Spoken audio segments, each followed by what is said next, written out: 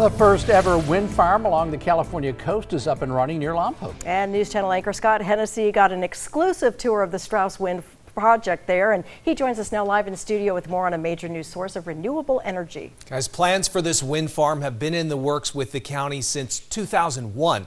The company Baywa RE got the rights to it in 2016, and it finally powered up in December.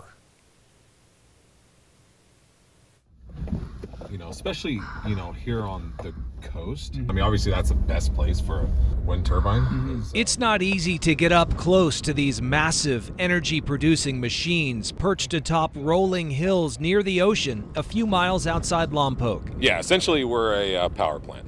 Right. With zero emissions. Yeah. Lompoc native and Strauss Wind Project facilities manager Rand Lara gave us the first media tour of the site. Anybody who's from Lompoc or from the Central Coast knows that it's always windy. Yeah. So that's definitely why they chose this location. The breeze was light on the day we visited, but the 220-foot-long blades were turning at a steady rate. The energy they generate travels by underground cables to that substation. So everything collects at our substation. It hits a step-up transformer, and then it hits these transmission lines here, and it goes into town. The first ever wind farm along the California coast is expected to generate enough clean energy to power about 36,000 homes. There are 27 giant windmills here at the Strauss Wind Farm. From foundation to the tip of the turbine blade, the largest of these windmills goes 492 feet up.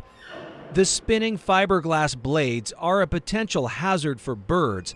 Special cameras on 3 monitoring towers are constantly scanning for them and can distinguish between bird species. It's called Identiflight, and it basically monitors bird species and their flight pattern, and it's able to send a signal to the wind turbine to shut it down within seconds.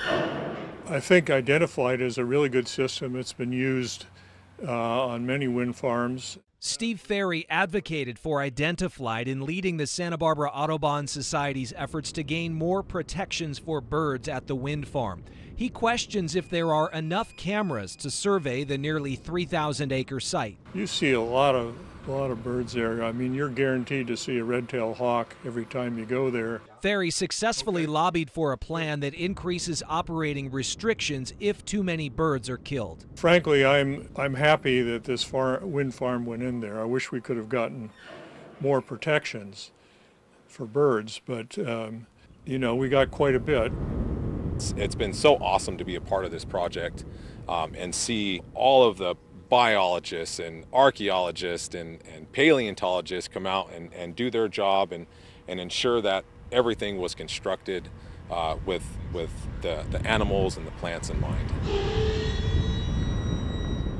The county land the windmills stand on is owned by local ranchers who are leasing their property to Baywa RE.